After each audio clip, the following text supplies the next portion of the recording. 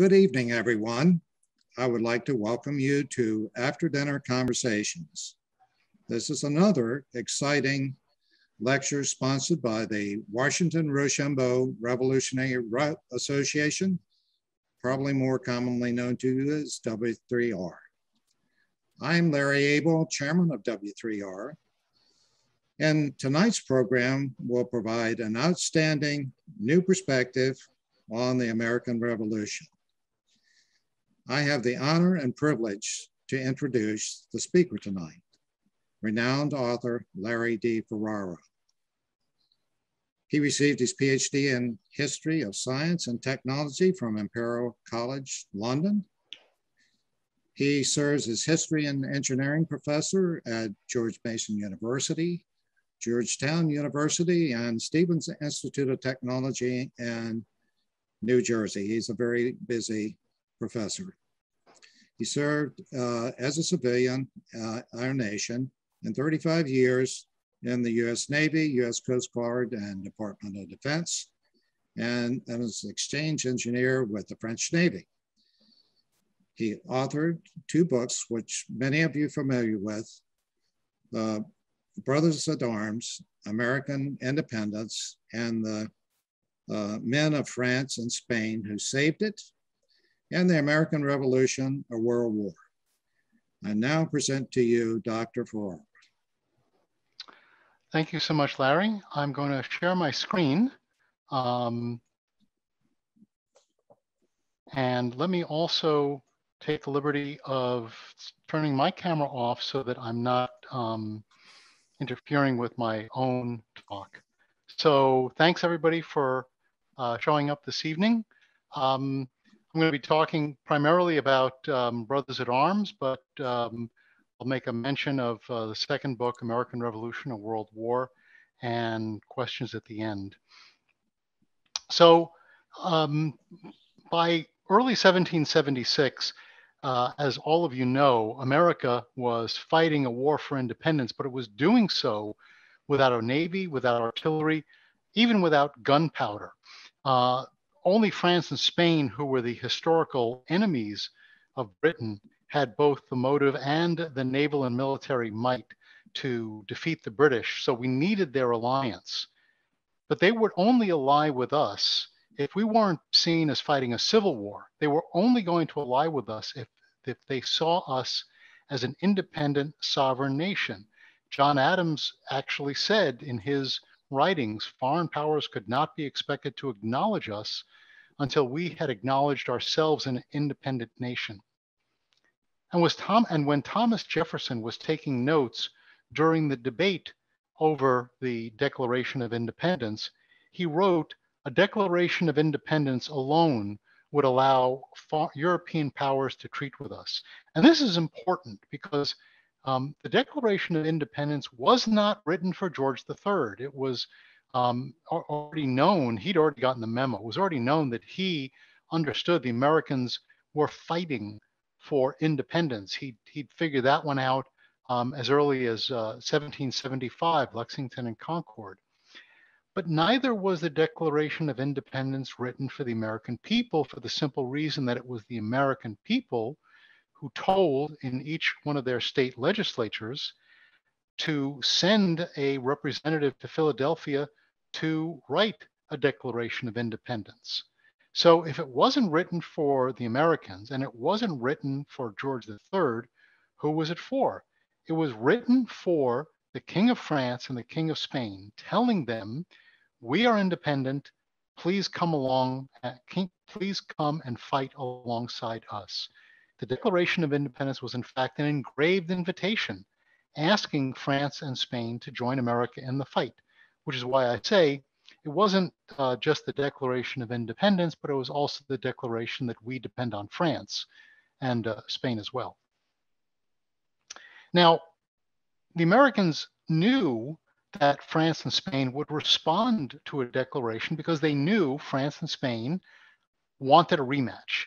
The war of the 7 Years' War, which we called the French and Indian War, was fought for 9 years, as it turns out, with it ending very badly for France and Spain in 1763. Spain lost Florida, France lost Canada, and both lost much else besides. Now, they'd already been closely allied, France and Spain, in an alliance agreement or a pact called the Bourbon Family Compact that not only united their families. Remember, the King of Spain was a descendant of Louis XIV of France, so they were literally uncles and cousins, and both wanted pretty much the same thing. They wanted revenge. Revanche is actually the word that's used in the correspondence against Britain, but they didn't quite want the same. They didn't want the same. They wanted the same thing, but they had different goals. France wanted to regain the balance of power in Europe. It wanted to kick Britain off the top stool and regain its position.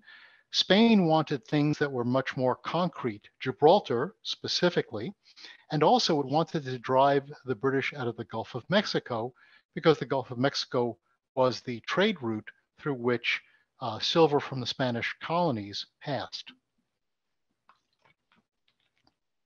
Now, both nations, because they were spoiling for a fight, predicted long before the Americans even began thinking about a revolution, the two Bourbon powers predicted that the Americans were going to rebel against Britain. You can see this quote from the French foreign minister, the Duc de Choiseul. Only the future American Revolution will consign England to a state of weakness. So he knew long before we did that we were going to rebel. How did he know this? Because both France and Spain were sending observers and spies to the American colonies, people like Baron de Kalb, pictured here, who later fought in the American Revolution, to get an idea of when that would happen. And the observers all universally reported, yes, the Americans are definitely going to rebel against the British, but not yet. And it turned out that it wouldn't happen for 8 years after Choiseul's quote. When the fighting began in 1775, the British Army was being supplied by gun factories which could turn out hundreds of thousands of guns per year per factory. Meantime, the American colonies were able to count on just a few hundred gunsmiths, not all of them to the Patriot cause, and those gunsmiths could perhaps turn out one gun per month. So we needed weapons from France and Spain. We couldn't even make our own gunpowder. You can see the quote from Benjamin Franklin. The world wondered that we so seldom fired a cannon. We could not afford it because we didn't have any powder mills. We certainly didn't have any cannon foundry. So the first thing we asked of our potential allies was arms. And were supplied by the governments of France and Spain, but through merchants as a cover. For example, on the left, you see Diego de Gardoqui. He was the Spanish merchant who first began providing arms even before Lexington and Concord. The first request came in 1774. On the right, more famous Pierre Caron de Beaumarchais set up a shell company that funneled money from both France and Spain into purchasing arms, cannon, guns, powder, and sending it to the insurgents, as the French and the Spanish like to call us. Now they were set up as a cover so that the actual source of the weapons and was not identified as being the governments of France and Spain, but of course the British were not fooled. They were supposed to be repaid. This was not a gift. They were supposed to be repaid in American tobacco, but in fact, none of these merchants ever really saw much of any recompense, and they all lost money. It would turn out by the end of the conflict that over 90% of all the guns that were used came from overseas. and 30 billion with a B dollars equivalent in today's dollars came in aid from overseas, especially from France and Spain. Now, Beaumarchais, who I just mentioned, was working with the American envoy to France, Silas Deane, to negotiate a contract for these arms. And they were doing so even before the Declaration of Independence was signed or even known about in Europe. So this was all done more or less on speculation. When they concluded the agreement in late 1776, Beaumarchais freighted 5 ships to carry arms, which eventually began to arrive in the spring of 1777, just in time, by the way, to furnish 20,000 muskets, cannon, and powder to American troops, which were beating a retreat in front of General Burgoyne, who was working his way south from Canada to split the Americans along the Hudson River all the way to Albany and New York. And they were losing and they were losing and then they were losing. And then the powder, the muskets, the cannon begins to arrive, which means that more and more militia and regular troops can be equipped. And so by the time of Saratoga, the American troops had enough weapons not only to fend off the British, but actually defeat them. You can see this quote by Caleb Stark, who knew what he was talking about because he was there. He fought at Saratoga, who said, unless these Beaumarchais arms had thus been timely furnished to the Americans, Burgoyne would have made an easy march to Albany.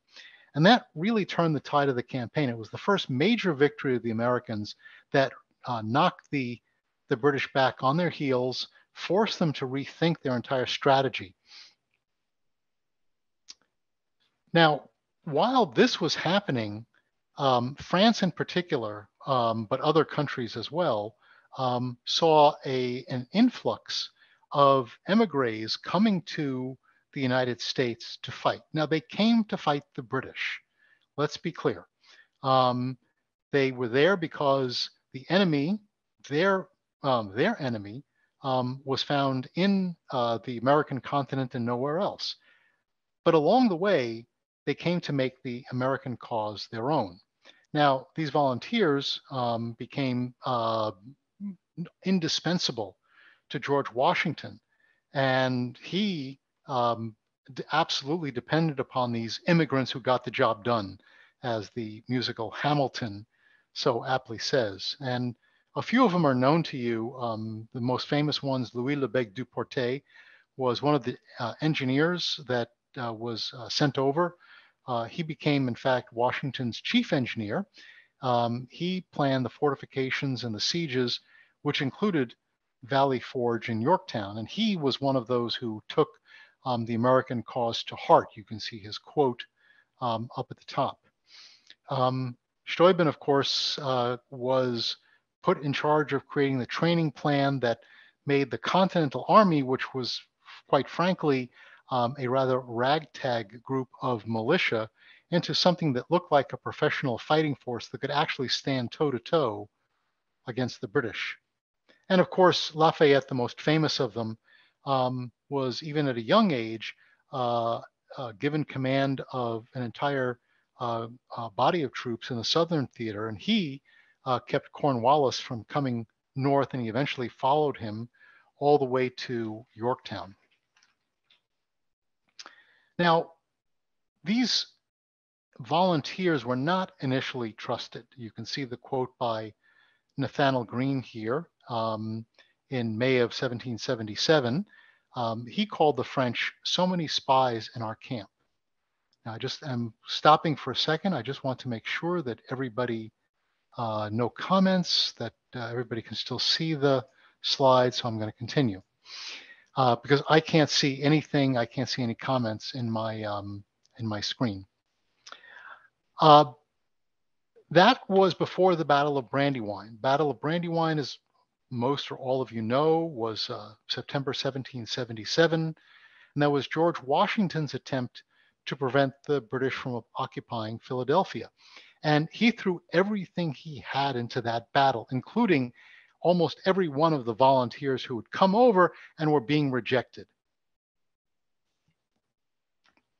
Now, you can see the newspaper account after the fact. A number of the French officers in the action displayed bravery and behaved well, but it wasn't just French officers. As I said, they were coming from all corners of Europe. For example, the Polish officer Pulaski managed to mount a cavalry charge that saved a body of Continental troops in retreat. Fleury, who was one of the French engineers, was actually commended for particular bravery in the conflict, to the point where today the Army Corps of Engineers has the Fleury Medal, which is awarded every year, gold, silver, and bronze, for courage and boldness. And Lafayette really made his bones at the Battle of the Brandywine. He led soldiers in an infantry charge, or led from behind by pushing them forward. He was wounded, and Washington, in fact, commanded his doctor to treat him as if he were my own son. And that battle completely changed the view of the Americans about these volunteers. It went from mistrust to acceptance, and then to absolute reliance. In fact, Greene, who used to call them so many spies in our camp, came to rely on both Steuben and Lafayette during the Southern campaign.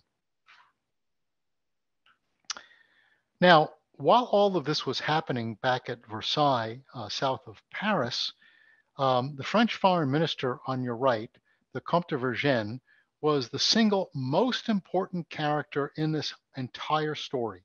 He, and he alone, made most of the major decisions that concern the alliance, and by extension, by large parts of the, made decisions about large parts of the war. Now, he was guiding the French in the policy of France first, which is what any nation in an alliance will do. They consider the needs of their nation, and the needs of France, as I said before, were to weaken Britain and bring back the European balance of power so that it was tilted in France's favor. So in order to do that, he'd already decided that he could not let the Americans lose the war. And in order to win the war against Britain, France had to have a complete military alliance. It was not enough to supply weapons. No matter how many weapons the French and the Spanish supplied, the Americans by themselves would lose. And if they lost, after being so engaged in war, a reunited British Empire on the North American continent posed an unacceptable threat to the French sugar colonies in the Caribbean. And that's where the money was. Money for France, in fact, money for Britain, was all being generated in the Caribbean. And therefore, Vergennes had already decided that he needed to form an alliance with the Americans. Even before the Battle of Saratoga, he was simply waiting for the right moment. The victory at the Battle of Saratoga simply gave him the pretext to form an alliance that he'd already decided to embark upon. That treaty, and by the way, I'm going to interject. So despite many protests to the contrary, there was no possible way that Benjamin Franklin or any of the American envoys were directly responsible for getting Vergennes to sign the treaty with the United States. Just as no ambassador of a foreign nation would prevail upon the President of the United States to make a specific decision about entering into a conflict. That decision was Vergennes and Vergennes alone. Now, the treaty that was signed in 1778 brought France into the fight against Britain, and more specifically, it brought the French Navy to the American shores. And don't forget, Britain, that was Britain's lifeline. Everything that the British troops needed came from across the ocean. So with the French Navy on American shores, that was cut off. And more to the point, Britain could no longer shuttle troops and material back and forth at will. So this forced the British to consolidate their troops in New York City and hastily evacuate Philadelphia, which had just been occupied 9 months earlier. Now, I already mentioned Spain was in an alliance with France, but they could not enter the war at this point against Britain for a very simple reason. They still had a treasure fleet at sea.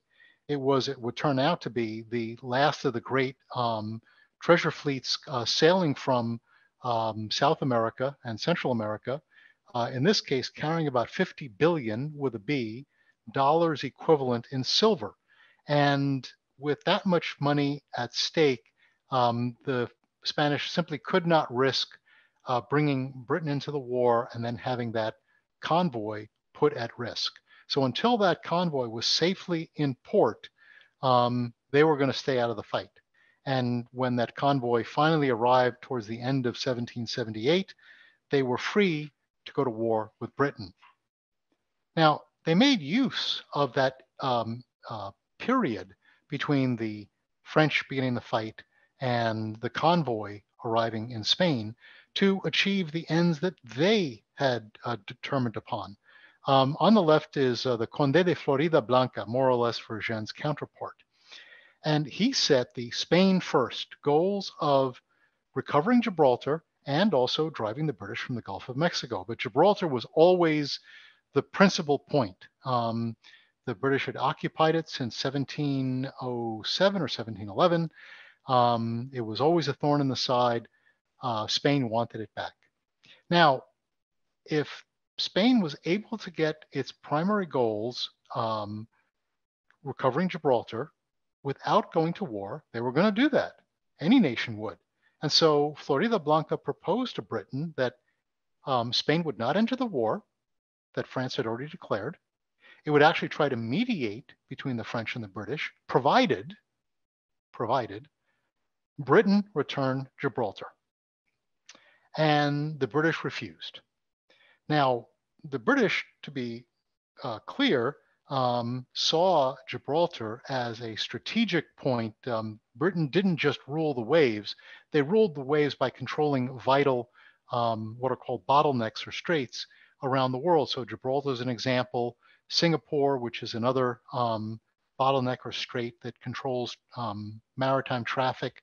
Even the Falkland Islands controls the traffic around the Cape. So Britain did not give up Gibraltar.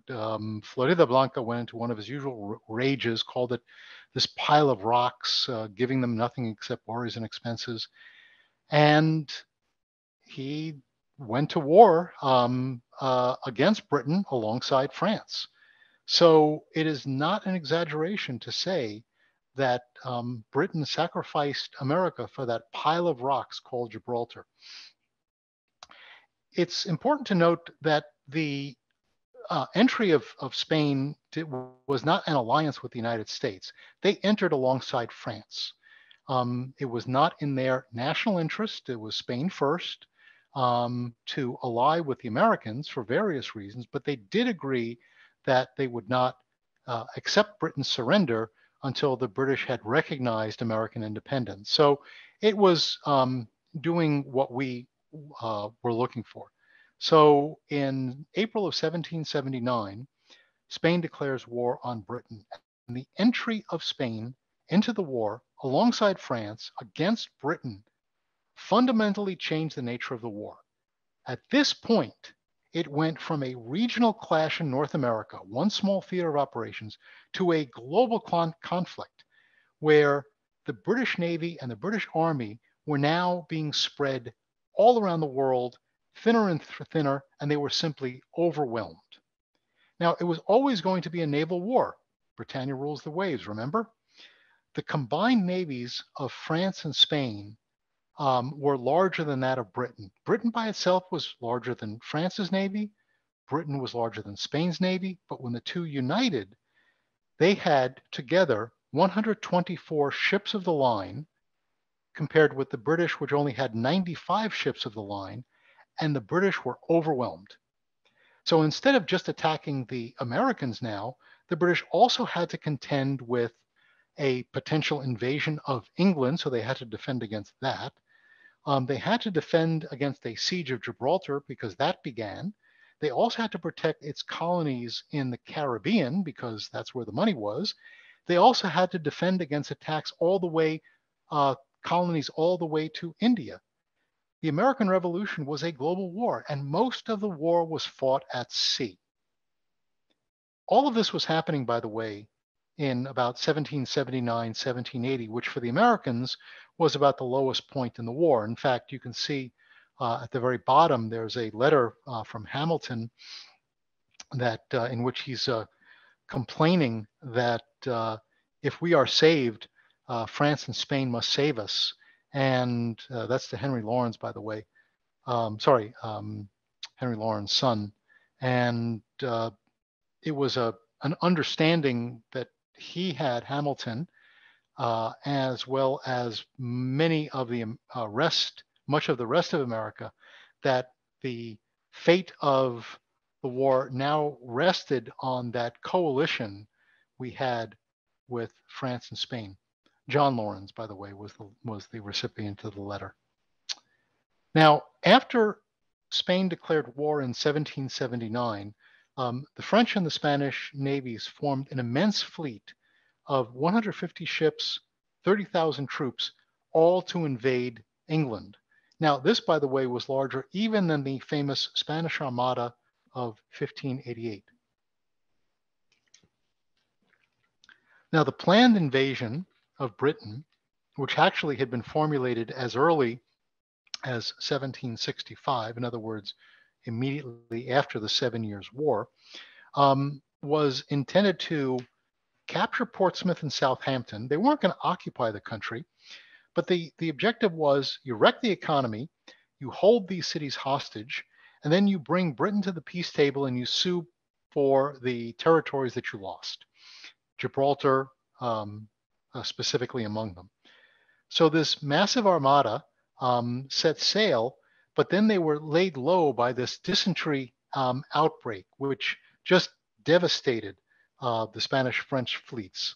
It was so bad that an entire ship, a frigate, had to be stripped of all its sailors just to keep one of the flagships sailing.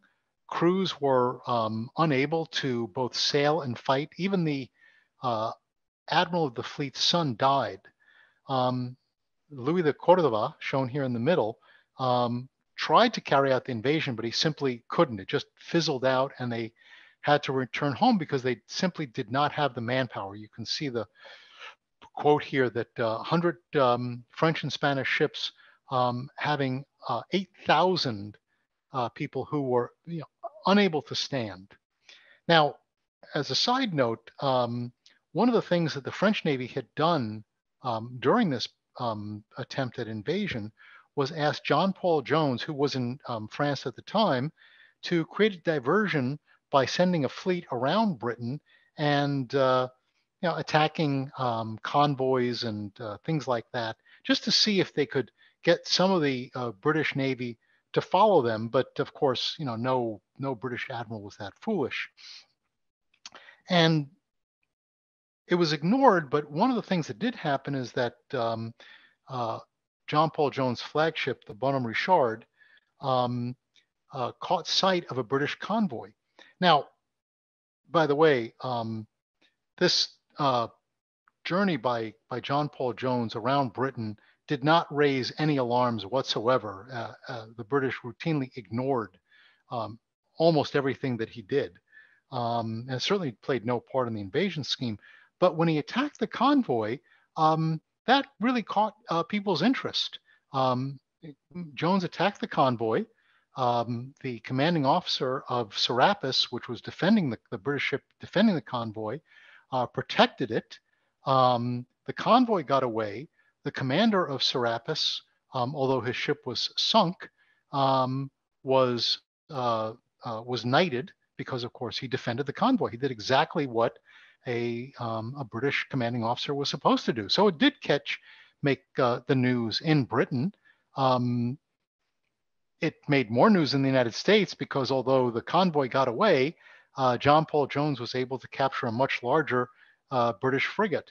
And that really was a psychological shot in the arm for the Americans who saw this, this David and Goliath battle as representing the larger David versus Goliath conflict that they were already in.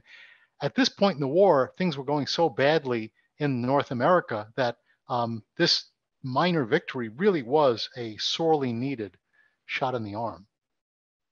Now, back on the North American continent, but further south, the governor of New Orleans, who was also the military commander of Spanish forces there, the man on the left, Bernardo de Galvez, was in charge of all of Spanish Louisiana. And as soon as the Spanish declared war on Britain, he immediately launched an attack on the British outpost there. He'd already been supplying American troops up and down the Mississippi with arms and medicine and munitions, but this was his opportunity to really bring the battle to the British. And he captured Mobile very quickly. He captured Natchez, Baton Rouge. He was aiming for Pensacola, but he was set back by some hurricanes, which devastated the Spanish and the French, but more to the point, really wreaked havoc on the British. And in 1781, he was able to command a joint Spanish-French force that captured Pensacola, which was the capital of the British in West Florida. So that meant that the British were now effectively out of Florida, and that meant that the Gulf of Mexico was now back in Spanish hands. And with that, the Caribbean was momentarily free of British, the menace of British ships. And so when the Comte de Grasse, the French admiral, came shortly after Pensacola with his fleet, he asked the Spanish Navy if to protect the French colonies in the Caribbean, because remember, the French and the Spanish were also fighting the British in the Caribbean. And he asked the Spanish Navy to protect the French colonies, which they did, so that he could take his entire fleet up to Yorktown. Now, the news that the Comte de Grasse was coming to Yorktown came as something of a surprise to Washington, although Rochambeau had been more or less pushing for that. Washington wanted to attack the British at New York, but Rochambeau, a much more seasoned general, understood that that was never going to work, and sent word to the Comte de Grasse that the Chesapeake was a better location. So when Washington and Rochambeau received word that de Grasse was heading to the Chesapeake, WR3, they began their march from Newport and New York all the way to Yorktown. By this point, of course, the French had already largely departed Newport and were around New York. And they were able to make the rendezvous in record time. Now, the goal, of course, was to encircle the British at Yorktown. And it depended heavily upon the naval presence. Comte de Grasse, who you see on the left, was a fighting admiral, and he was loved by his sailors. They said of him, the Comte de Grasse stands 6'4" and 6'5" on days of battle. And by the way, since I'm sure you're asking the question, yes, he was an ancestor of the rock star astrophysicist Neil deGrasse Tyson. That's according to Neil deGrasse Tyson, by the way. When Comte de Grasse made it to the Chesapeake and was able to host Washington on his flagship, the Ville de Paris, Washington, who, by the way, was shorter than de Grasse by 2 inches, was greeted by de Grasse, who hugged him and said, "Mon petit général," my little general. And that's because de Grasse actually stood taller than Washington. So this really happened. One of those stories you expect to be an urban legend turns out to be truth. So de Grasse was landing his troops in Yorktown, landing munitions, landing guns, when the British appeared off of the Chesapeake Capes. So he quickly sortied, de Grasse quickly sortied his entire fleet. Didn't know it was Thomas Graves, but that's who he was fighting.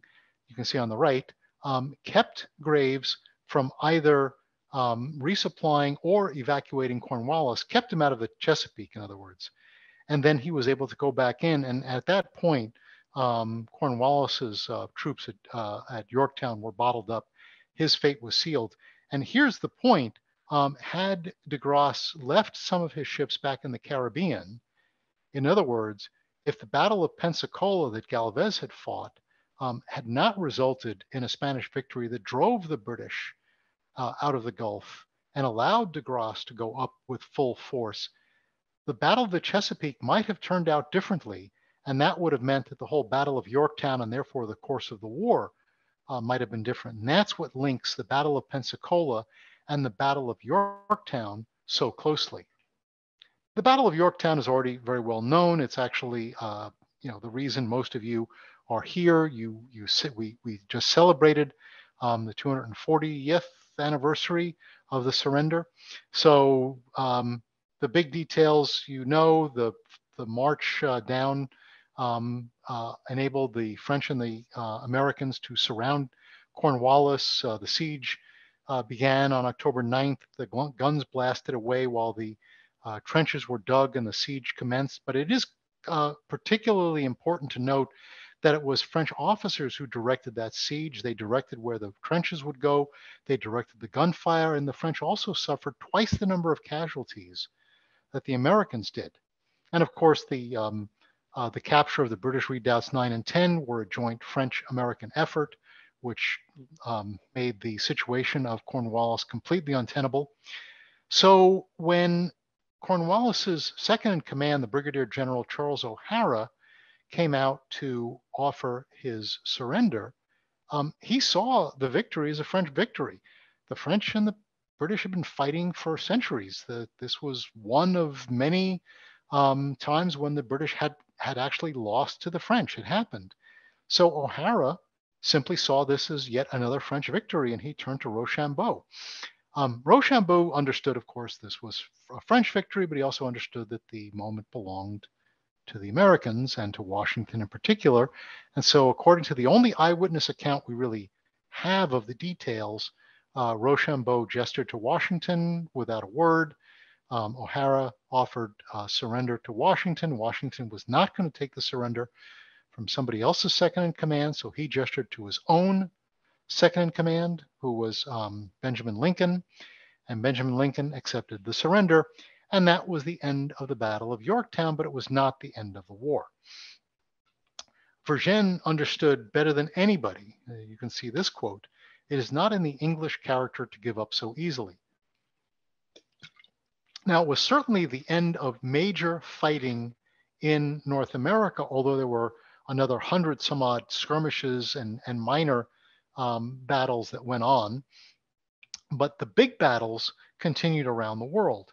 And it's important to note that by the time of Yorktown, Britain was fighting 5 separate nation states: the United States, France, Spain, the Dutch Republic, and the Kingdom of Mysore in India. And it didn't have an ally to its name, thanks to Vergennes' diplomatic efforts. Britain was fighting alone. And anybody who's ever served in uniform or the armed forces will tell you, allies beat going it alone every day of the week and twice on weekends. These are just some of the battles that were happening at the same time as Yorktown. The Anglo-Dutch War was happening in the North Sea and in the Caribbean. And that was because the Dutch were drawn into the war because they were supplying the French. France was allied with the Kingdom of Mysore in the subcontinent of India.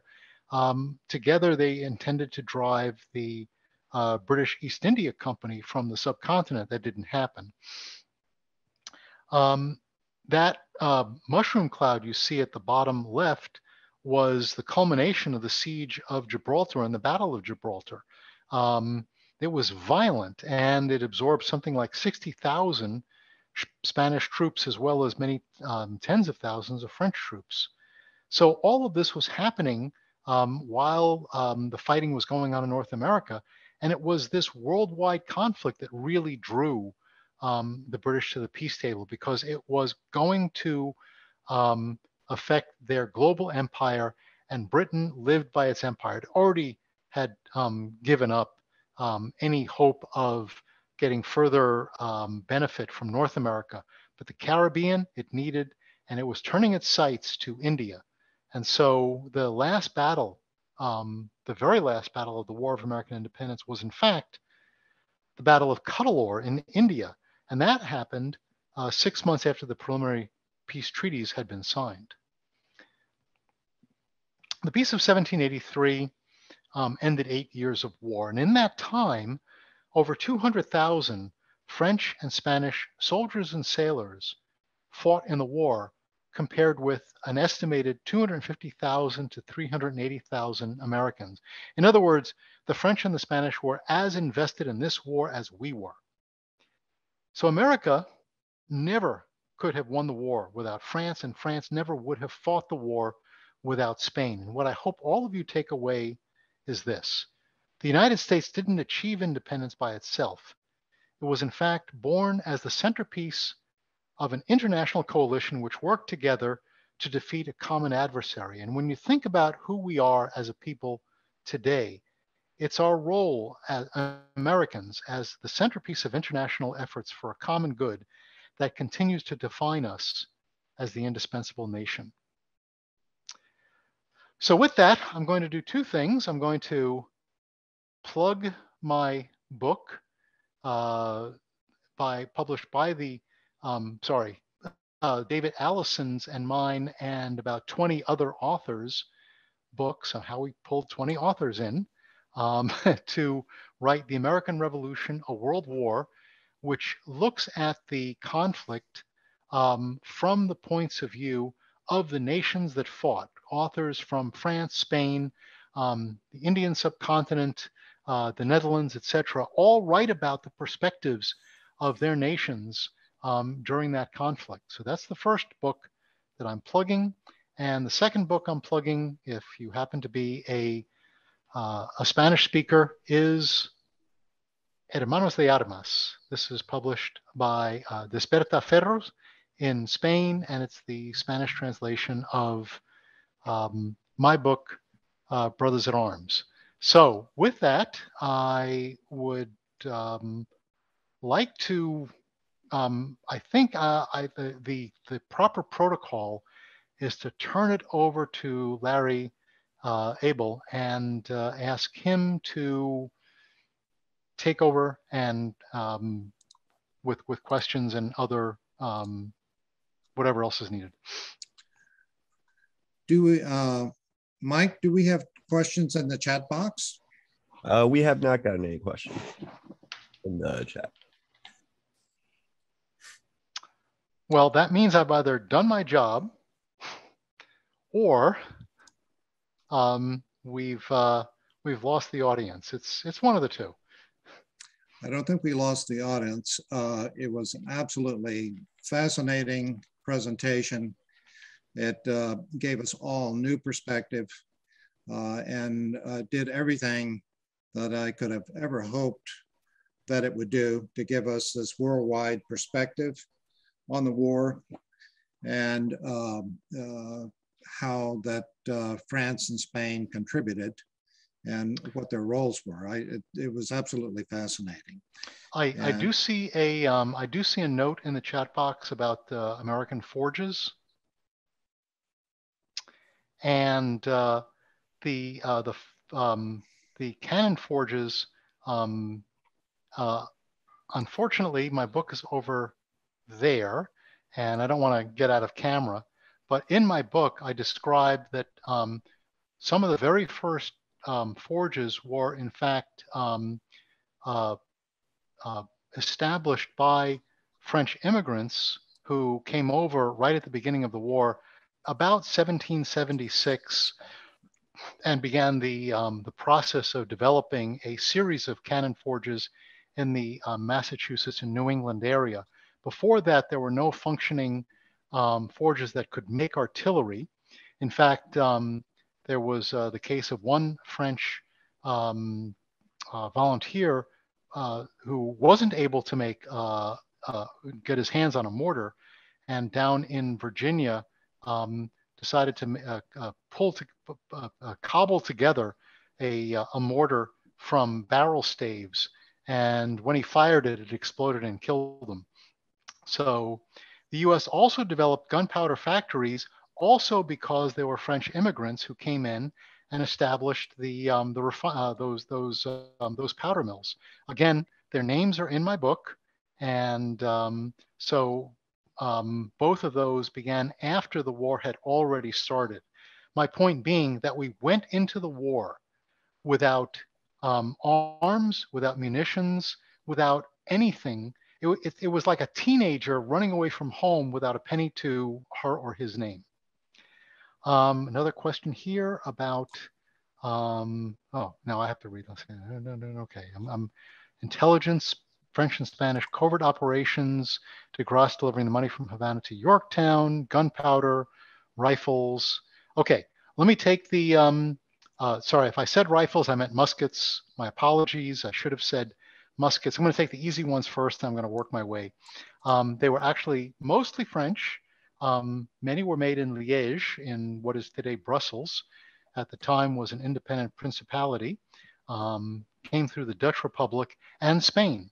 So the numbers really are unclear, but they came from all over, and they were coming in even before the major battles. So yes, they were muskets, and I talk about all that in my book.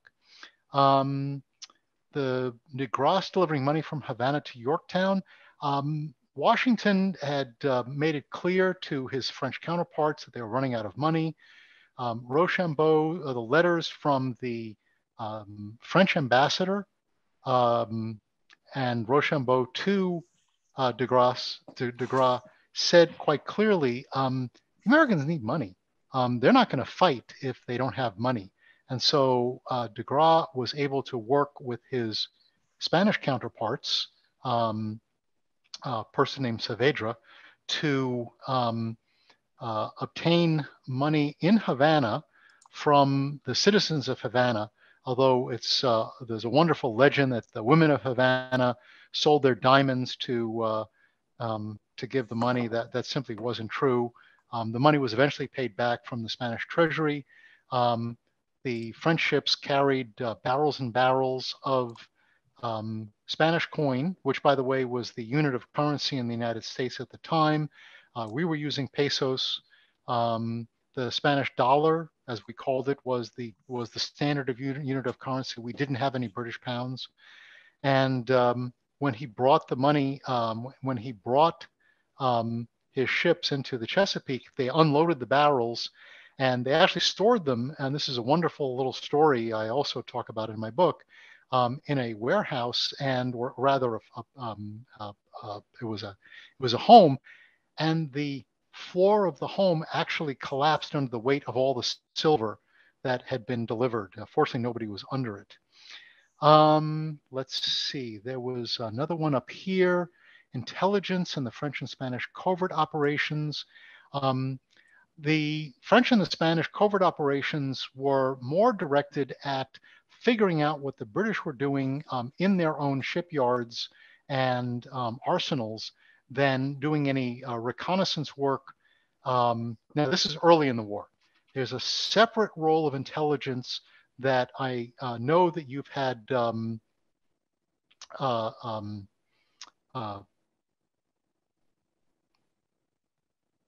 I'm sorry, I just went blank on her name. De Rode, the Dutch/French scholar who's been doing a lot of work with W3R, just finished her PhD. She's doing superb work. Iris, I went blank, has been doing absolutely superb, cutting edge, fantastic, and I'll think of a few other words later, work on the role, not just of Châteauroux, but other officers who were doing reconnaissance work and intelligence work prior to the Battle of Yorktown. I'm sure you've had her on. You should have her on as often as possible.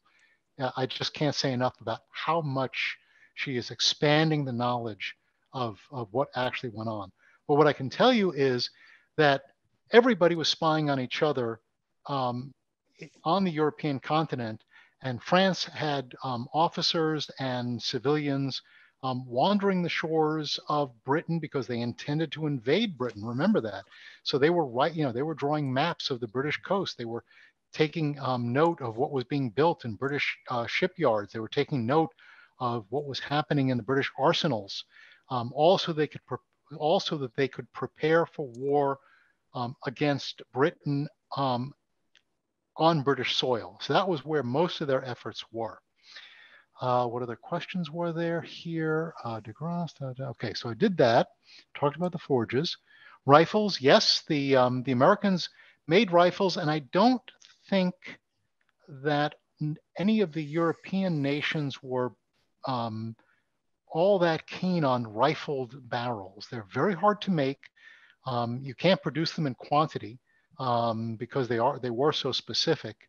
And they really didn't go with the tactics of the time, which were primarily large units versus large units. Rifles were great for small unit action and so on, and they were great for harassment, as Ralph says. But keep in mind that they were being made by gunsmiths who made maybe one rifle a month, and you were trying to equip hundreds of thousands of troops. And you simply didn't have enough forges or smiths to turn out enough weapons. What other questions were there here? French, Spanish, and Dutch role, Galvez campaign. The Suffren, who, by the way, the French Navy just named their newest submarine after. Their newest nuclear-powered submarine hit the water last year. I know the program manager. I worked with him, and they're very proud of it. It's a really top-notch submarine, and they gave it the indomitable name Suffren, who the British would call the Satan Admiral.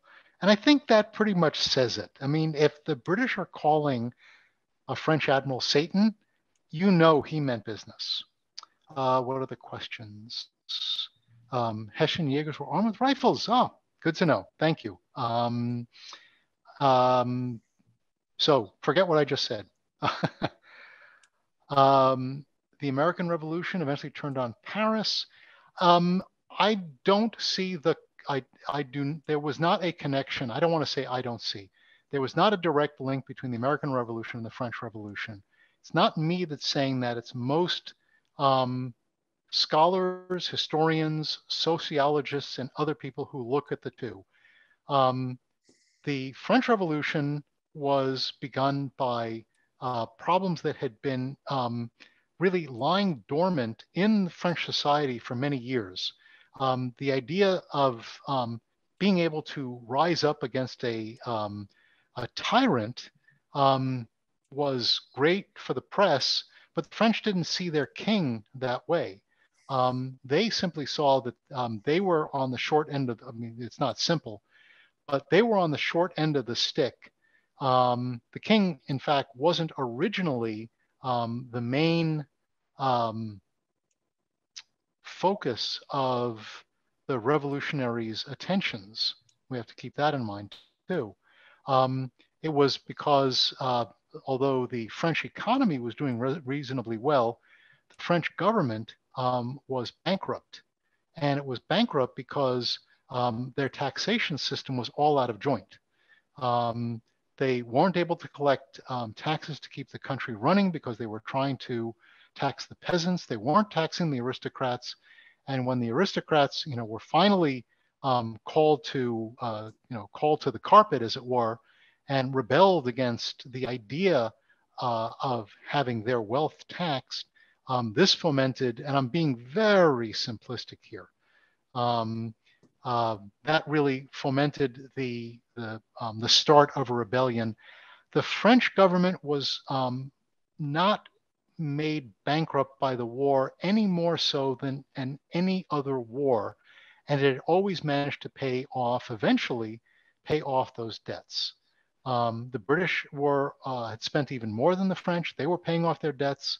So by itself, the American Revolution really didn't bankrupt them and force them into a revolution. So I talk about it a little bit in my book, but I hope that really helps answer that question. How much money was made by the Caribbean by countries growing sugarcane? Most of it. A lot of the country's incomes, these were mercantile economies, they were colonial powers. A lot of that money came from sugar, indigo, rice, and others. And there's no polite way to say it. These colonial powers, France, Britain, the Dutch Republic to an extent, and many others, really rose to economic affluence on the back of millions of slaves who were tending the fields primarily in the Caribbean, but also in places like Brazil. I don't have the numbers, but it was a substantial part of their GDP. Yeah, French king. That's Ralph says. No, French king could not raise taxes on the nobility, which was which was the stem of the root and stem of the problem. Francisco de Miranda was one of Galvez's officers. Yes, Miranda. There's an interesting little side note. We're talking a lot about the French-American joint operations, but there was actually a Spanish-American joint operation, and that was the invasion of the Bahamas. And it wasn't by the Spanish government per se, and it wasn't by the American government per se. Miranda was part of an expedition led out of Havana, which had intended to invade Nassau, but didn't have the ships. And the Navy of the South Carolina Navy happened to come into Havana with one ship, the South Carolina, and they struck a deal where, and again, all this is in my book. I'm sorry I don't remember the names, but I write books, so I don't have to remember the names. They struck a deal where the Americans would transport the Spanish, they would share in the loot from sacking Nassau. And when they arrived, the British surrendered without firing a shot on the grounds that they would not actually have their private possessions looted. So the Spanish came away happy that they had conquered the Nassau, but the Americans were very upset because they expected to make money off of this. Well, Miranda was one of the officers aboard, and when he got back to Havana, the fact that the Spanish had attacked Nassau without Galvez's say-so really made him fly into a rage against Miranda and some of the others. Long story short, Miranda was going to be effectively court-martialed. That's what we would call today. He fled. He went to his home of Venezuela. And from that point on, pretty much decided that he was Venezuelan and he was going to use the experience of the Americans in helping him develop the uprising against the Spanish. He was the first one to lead an uprising in South America. It failed, but he was followed, of course, by others, Simon Bolivar and others, and they successfully threw off the Spanish yoke. Larry, how much time do we have here? Because I see other questions. I think we'll take 2 more questions and then bring it to an end. Okay, and then so far nobody's asked the questions I expected, so I'm going to have one more question after these 2. One is about David. Hold on. Actually, there's several here. David Farragut's father, Jorge Farragut, was a Menorcan. As far as we know, the only Spanish that served under the American flag. He had come in 1776, decided to stay and fought in Savannah, Charleston. He fought at the Battle of Cowpens, and then stayed on afterwards. His son, David Farragut, of course, became the American Navy's first full admiral, and damned the torpedoes in Mobile Bay. So manufacturing independence and industrial innovation, and was not manufactured. Sorry, not manufactured. Oh, I know the book. Robert Smith is saying small arms for France that were old and largely defective has long been debunked and ridden out on the rails. France supplied the United States with the best arms that they had.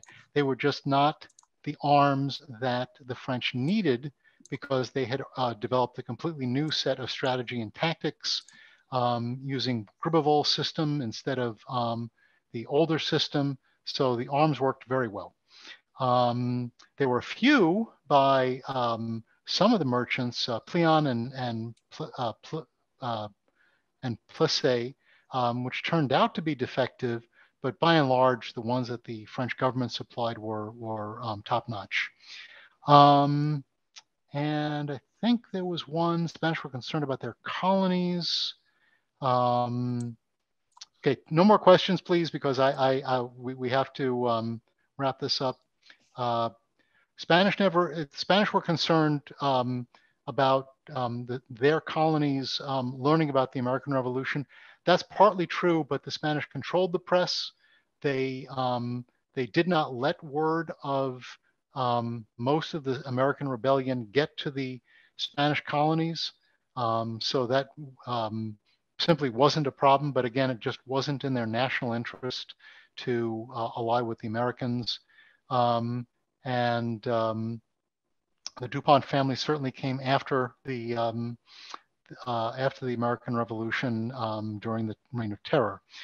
Nobody's asked the question, so I'm going to go back to full screen and ask the question that nobody asked.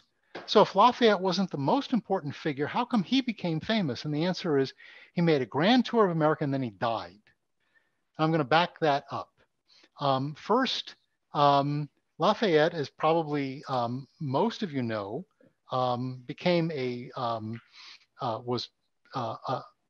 lived in exile for part of his post-American Revolution career. He was involved in the French Revolution. And at the 50th anniversary or near to it, he was invited to take a tour of the United States. And it was in that tour that he became known as the hero of two worlds.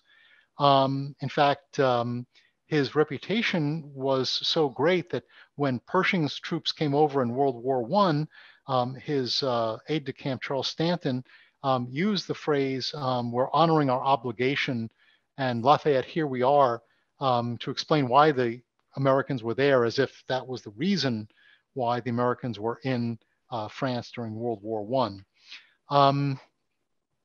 But I think this chart really shows it best. I'm using, in this case, a tool developed by Google to examine the usages of the words Lafayette or Lafayette, those are the two spellings of his name, as a proxy for his popularity. And you can see that while he was in the United States during the war, a fairly small amount of publication. These are all, by the way, prorated, so it's actually his percentage of published works. And you can see there was not very much written about Lafayette. When he went into exile during the French Revolution, his name came up a lot because he'd written the Rights of Man, and his exile was roundly criticized by the British. So those are mostly British books. But you see that when he made his tour of the United States, the number of references to him start to climb up, and at his death in 1834, they skyrocket. So as one agent said of Elvis Presley when he died, it was a great career move. And then after his death, it pretty much levels off. His grand tour and his death really cemented Lafayette as the symbol of all international aid, all foreign aid to the United States, and most specifically French aid. And that alone is why Lafayette got all the glory. And by the way, it wasn't just in English language; it was also true in French language books. And with that, I think that that's it. I am very happy to turn it back over to Larry for any last minute proceedings, details, actions. Well, I would just simply like to say, Dr. Ferreiro, we truly enjoyed your fascinating presentation. We gained a lot of knowledge and insight into the American Revolution. I'm sure if we could unleash the audience, there would be great accolades for you tonight. But I would say the greatest accolade would be for those that are here to go out and buy the American Revolution, a World War, and hopefully we'll get you'll get about 60 or 70 purchases as a result. And if you happen to be a Spanish speaker, this one too. And as I've said already, you know, if you haven't, I guess you've invited Iris to talk, but you know, keep bringing her back. Iris is a regular on our program, and after tonight, we hope that you will come back and join us again for another presentation. I'll be most happy to. Yeah, most honored to have you make the presentation tonight. So thank you once again. You're welcome. I'd also like to thank Randy Flood and Ellen von Karajan, who scheduled and coordinated this wonderful lecture, and also Mike Boone, who operated behind the scenes. And we hope that you enjoyed tonight's lecture. It's one of many that we're trying to provide to expand our knowledge of the American Revolution and beyond the Washington-Rochambeau Trail. So hopefully we'll be seeing you again in the very near future. And thank you and good night.